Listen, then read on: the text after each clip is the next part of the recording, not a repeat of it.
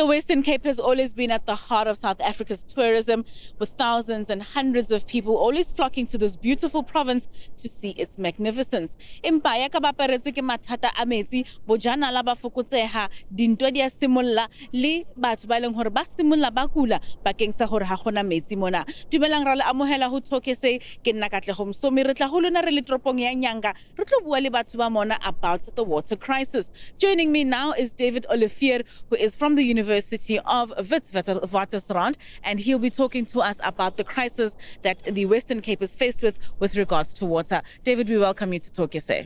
Thank you. It's a real pleasure to be here. David, do we really have a water crisis in this province? Yes, the crisis is very bad. If you look at other cases around the world, like Australia and the USA, where they have California and Arizona, those crises have been studied, and they're not as bad as what we're having here at the moment. Well, we're joined now later on by a couple of people who will be joining us in our mobile studio. Re tlo bua ka taba ya metsi mo provinceng ena le gore re ka etsa eng rona re le batho go thusa. Le ska ba la tsamaya.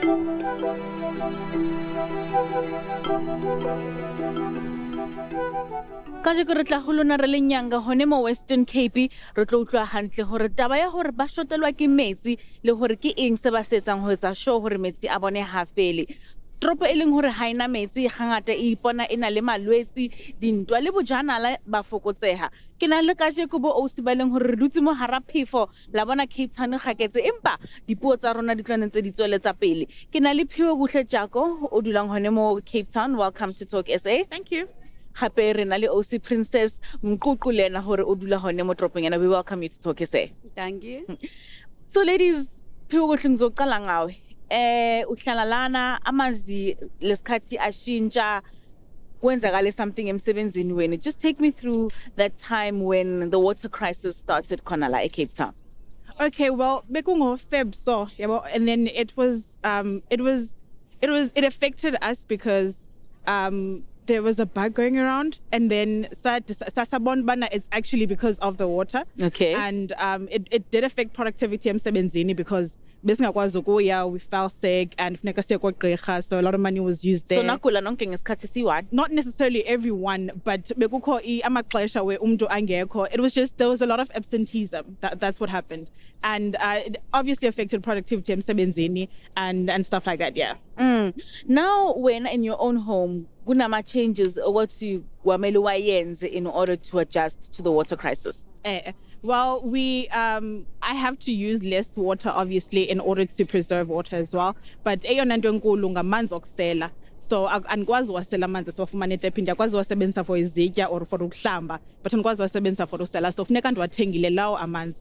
And leyo ke into, it does affect the budget, it does affect imali, and I have to use more money obviously to compensate for that. And in terms of ukuhlamba, just everyday life, I have to take less showers and less time in the shower, so it did affect that as well. But it's not a major thing. That the main thing is the fact that funeka ndiwaselile amanzi and funeka ndiwathengile. Any expense ongayijwayelanga? Yes, so I had to adjust my budget accordingly, and I just had to adjust because luckily ndihlala ndedwa, so and now umntu endihlala naye endlini, so it wasn't that much, but iyabonakala. Kuyabonakala. Princess wena sisi, now uhlala awungitshele kancane ukuthi with the water shortage and the water crisis impilo yakho ishintshe kanjani? Ishintsha kakhulu sisi wami because amanzi iyona nto esiyisebenzisayo. You know, water is life to us. So we needed to cook, we needed to bath, we needed to wash clothes. So now amanzi are limited at Cape Town. Sinikwa certain liters where they're saying if those liters are finished, it's finished. So you have to stop what we are doing. I'm used to take 2 baths a day. So now I have to bath once. Xasisela amanzi mabi ayakraka. Sometimes we are stop uhlamba impahla, sometimes we are stop uhlamba izitya cause amanzi awekho, and it's a big problem again cause sometimes amanzi ayahamba emini ungayazi bazobuya nini, then sihlala nekids bayalibala ukuvala itaps, so amanzi abuye ebusuku. Like day before yesterday, bandifonele downstairs besithi amanzi ayavuza hlapha icaba balibele uvala itap ebathroom. So bath yaba yagcwala amanzi ezantsi, so I have to wake up ebusuku ndiyocima amanzi. It's a big problem to us. Abantwana banokugula ngalamanzi awekho right? Yes, ingxaki because sometimes bayahambisa. ngenxa yalamanzi. So ngoku kufuneka sisebenzise imali to basithenge amanzi sisabantwana ko-doctor. Impilo ishintshe kangakanani since amanzi ashintshile? Itshintshile kakhulu because izinto ezininzi mo sizenza ngalamanzi. Yabo. And for you people, do you feel that government has done enough to assist within the crisis? I can't really say, ne, but I am pretty sure, Ubana, there are measures that can be put in place in order to accommodate abantu that have grown abazohlala apha eKapa. And people obviously do come into the city for better opportunities and stuff like that. And within the past couple of years, there's been a huge influx of people that have come to live here because it's a city. And melba abe accommodate na londo le melba ukubona kwakho bana bayakhula abantu within the city nani nithatha measures into place ba kwakhiwe resources for ba and infrastructures in place for ba amanzi abe enough for umuntu wonke yaqona. Hey ka nnete taba ya metsi ke taba eleng gore metsi a botlhokwa re tseiwa ke diphefo gone mo nyanga phefo e gaketse empa rona ntse re tsweletsa pele ka yona taba ena ya rona re tla le bona ha re tswa papatso.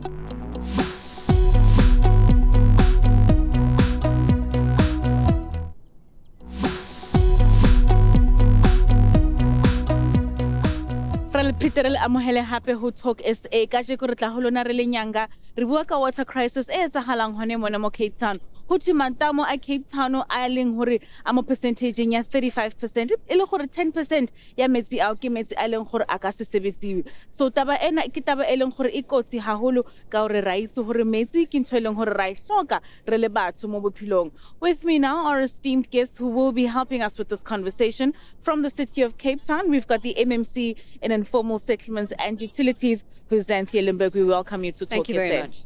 We also have David Olivier, who is a postgraduate research fellow for the University of Wits, and you're also specializing in doing your research in this specific topic. So we welcome you also to Talk SA. Thank you. Good to be here. Let's start with the city. Is this really a crisis? Well, the city believes that dam levels are critically low, under 35%. And as we go into what will be a peak summer season, there'll be greater strain levels on our dam levels because there'll be large volumes of evaporation. And then generally what happens is that consumption also increases during the hot season. And so there is a risk of our dams declining even further. And so the city is doing all that it can to avoid a situation where our dams become critically low. And obviously we are also trying to bring on new water to avoid a day zero. David, from your studies, has this problem been looming for a while, or did it just hit us by surprise? A crisis of this intensity is so unlikely to happen that you would probably not see it in 100 years. So when you have something this intense, it's impossible to predict it. Yeah. Xanthia, are people adhering to the restrictions that the city has put out? Because a lot of people are now limited to a certain number of liters per day, per household, per individual. Are we really seeing residents adhering to this? Well, the city has driven a very aggressive demand management strategy for the last 20 years. And we've actually introduced restrictions way back as far as 2005, actually. And so we've incrementally increased the levels of water restrictions. We're currently at level 5, and we are going to be implementing level 6 water restrictions on the 1st of January 2018. And what would that entail? So that will entail, obviously, restrictions on commercial and industry users of 45% reduction that's required, 60% reduction in consumption by the agriculture sector. And the city will be targeting households consuming more than 10,500 liters and looking to install water demand management devices. But it is important to note that we actually have made we've made great progress in that over a year ago, our consumption was about 1.2 billion liters of water per day. And that's just Cape Town. Per day? Per day. So we've been able to reduce that to just under 600 million liters. So through the collective efforts of every single resident, and we want to harness that. We want to obviously ensure that we can improve on that because that's how we avoid a day zero. David, how does this impact on businesses? If I have a small salon that consumes a lot of water from washing hair. How does that now, with these restrictions being put in place, especially if my business is placed within a residential area, how does that impact on me? Well, obviously, it's going to make certain lifestyle changes necessary. That applies to households, to all water users in the city. And on the same hand, though, the city of Cape Town wants the economy to keep running as efficiently as possible. I mean, that's in the best interests of everybody. So the most important thing is cutting water use that's a luxury use. And there you're talking about watering your lawn, your plants, your swimming pool, that sort of thing. If you cut that out, already you've cut out a huge chunk of the water we use. Then it saves the water that you need for essential purposes. It reserves that. And so when it comes to businesses that need water, the city is obviously going to accommodate the needs. They're not going to let the water crisis disrupt our economy unnecessarily. Xanthia, Cape Town is surrounded by water. Is there no way we can use that water maybe for us to do our laundry, to bath in? What's the process? Is it even feasible? Well, I think that we are in a very beneficial position given that we are a coastal city. So as part of the city's water resilience plan, we're looking at bringing on line new water, about 500 million liters of additional water from alternative supplies. So that will look at desalination, which is the treatment of seawater for drinking purposes. Okay. We're also going to be looking at water reclamation, which is the treatment of wastewater for drinking purposes. And that way we maximize wastewater as well. And then thirdly, we're going to be drilling into aquifers, which is really underground water sources. And we obviously will treat that and put it into our system. And those collective augmentation schemes will bring on new water, non-surface water, to ensure that we're not entirely dependent on rainfall to fill our dams. David, is there hope? Are we looking at a point where we will be out of this crisis? Yeah, there's definitely hope. Cape Townians, South Africans are resilient people. We stick together. We've been through a lot of difficult situations over the past years. We've had fires here in Cape Town. We've had an electricity crisis as a nation. And what always happens in a crisis, my house almost burned down, and everybody pulled together. There wasn't chaos. Everything just worked. Everybody worked together, and that's how I think South Africans approach crises. We dig deep and we pull together and we get through. I'm not worried at all. We've got the water augmentation coming on board. We've got a deadline where we know we need to have it on board by, and people are responding to the calls for restrictions. I don't think there's going to be a problem. That's very true. As South Africans, through adversity, we find a lot of opportunity. Ke batla neng re bue le motho wa rona wa Nyanga tlo re bolelang hore bone ke eng se ba se bonang se re ka se etsa hore taba ya rona ya metsi re lokise. Potso ya pele e tswa ho abuti Siceli Gama lakho nombuzo wakho baba. Since we're on this water crisis, because our water dam level this year are too low than the other years. So is it any hope that next year we're going to get our water dam level up as it was other years? And then if it doesn't rain by next year, are we going to be sitting on the same problem, the crisis that we are sitting at now? David, that one goes to you. It'll take about 3 years for the dam levels to return to their normal level if we have an average amount of rain.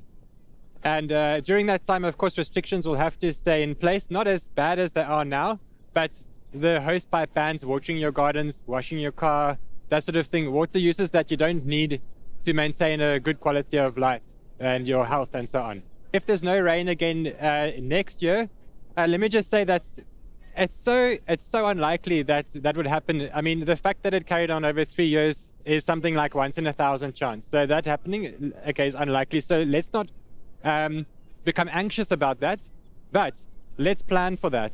So the city's got its water augmentation plants, its aquifer tapping, its desalination plants. There's 20 different things that are online at the moment that are in process of getting finished. So by the time next year comes around, there will be a lot of new water sources we've never had before, providing us with water. Then we'll also have had our winter rains and so on. So let's not be anxious about that. You can rest assured that the powers that be are managing the process, and they're anticipating that, and they're going to sort it out. And they're making sure that we will have enough water supply going forward. Potso ya rona ya bobedi e tswa ho Abuti Siceli Kamalako, nombuzo wakho baba. I'd like to ask, how do you go about saving water?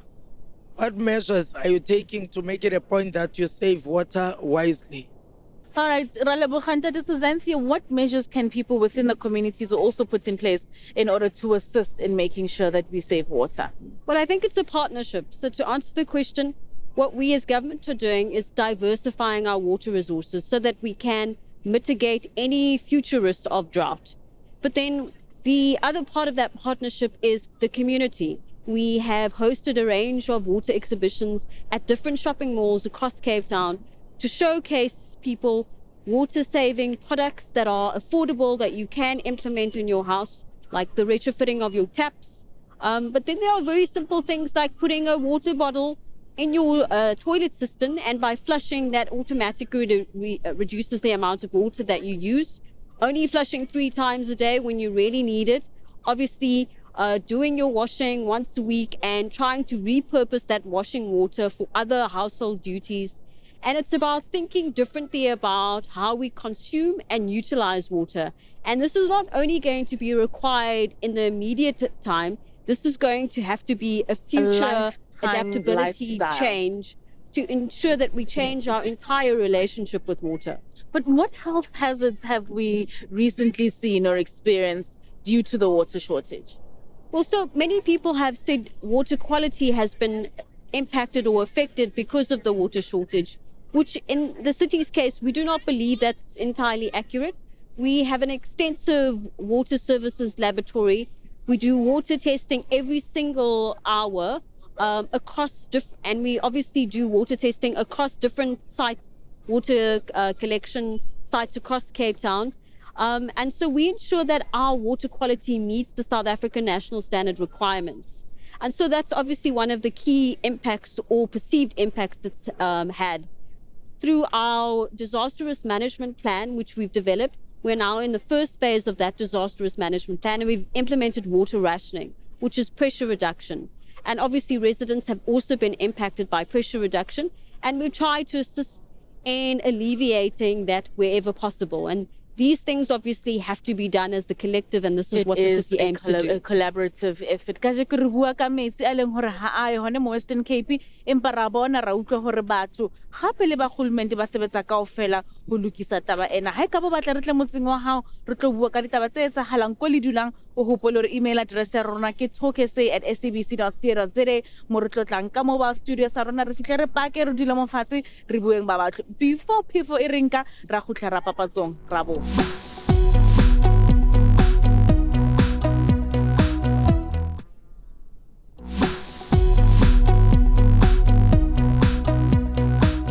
Re petere le amohele hape ho Talk SA re tla ho lona re le ntropong ya Nyanga hone mo Western Cape mo leng hore metsi a fela empa ba bereka ka bojotlhe ba bone to ensure hore they are saving their water.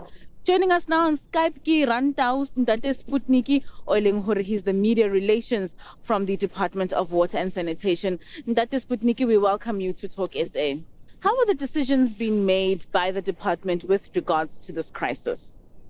Decisions about the responses to the water issues in the Western Cape, and obviously not just the Western Cape, but elsewhere where the drought has hit us in this country, are taken jointly by the minister in the Department of Water and Sanitation, together with her counterpart in the Department of Cooperative Governance and Traditional Affairs through a structure called the National Disaster Management Center that is under the jurisdiction of the Department of Cooperative Governance and Traditional Affairs. But specifically around the Western Cape, there was a meeting of the Minister of Water and Sanitation, the Premier of the Western Cape, as well as the mayors from the different cities in the Western Cape, but particularly the city of Cape Town, which is the one that is mostly devastated by the situation in the city. Ho bona ha lona batho ba tropo ena hoela ko pele a ka nnete ba tsweletsa ba thusa hore metsi a rona re wa boloke.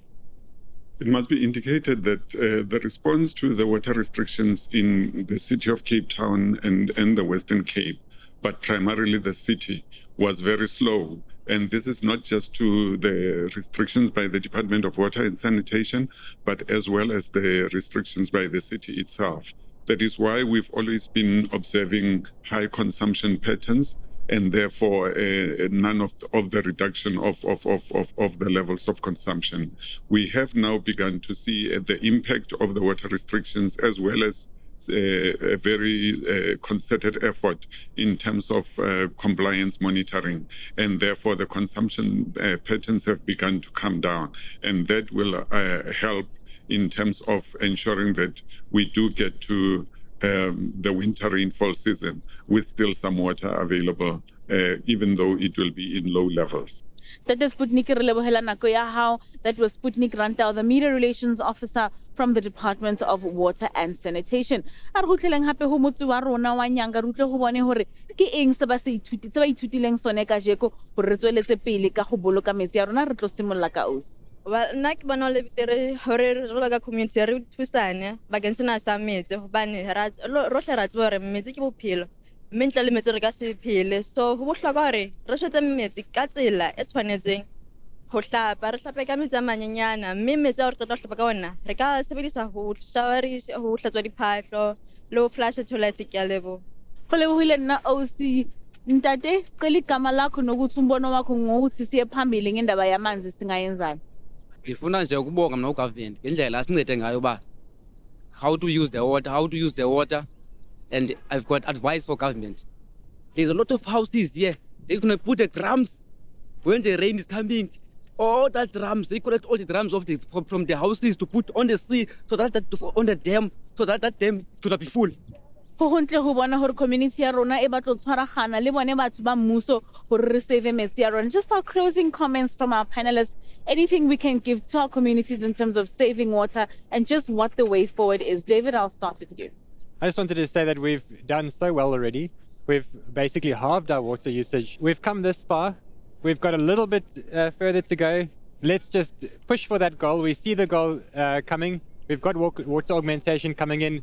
We've got the winter arriving at the end of the year and hopefully the end of this crisis. And let's keep hope. Let's keep saving water and keep a good attitude about the whole thing. Thank you. Xanthia? Well, the city is doing all that it can to ensure that we bring on new water supply from non-surface water solutions in order to mitigate and avoid a day zero and any acute water shortages. But while we do that, we really need residents to continue working with us. We've made great successes in terms of water savings. We believe we can do so much more, and we urge residents to only use drinking water for essential purposes. Xanthia, David, thank you so much for your time and for your knowledge. I'm sure people in Cape Town and in South Africa and beyond have learned a thing or two, and we really will make sure that we save our water. So thank you for that. Thank you. Ke petekele bohe hape batho ba nyanga ba leng hore le tsile ka bongata le lona la bona hore go bohlokwa ha kana kanang hore re tlhokomele metsi a rona. Thank you so much for joining us on Talk SA. Hopefully re taba ena e ka tsweletsa pele ho di social media pages tsa rona. Lona fela gore le hashtag Talk SA kapa la re ngwalla ho Talk SA at sabc.co.za mo leng gore re ka tla ho lona re tlo bua ka taba tsa lona. Until next time, re mo gara diphefo before diphefo di rinka le saleng hantle.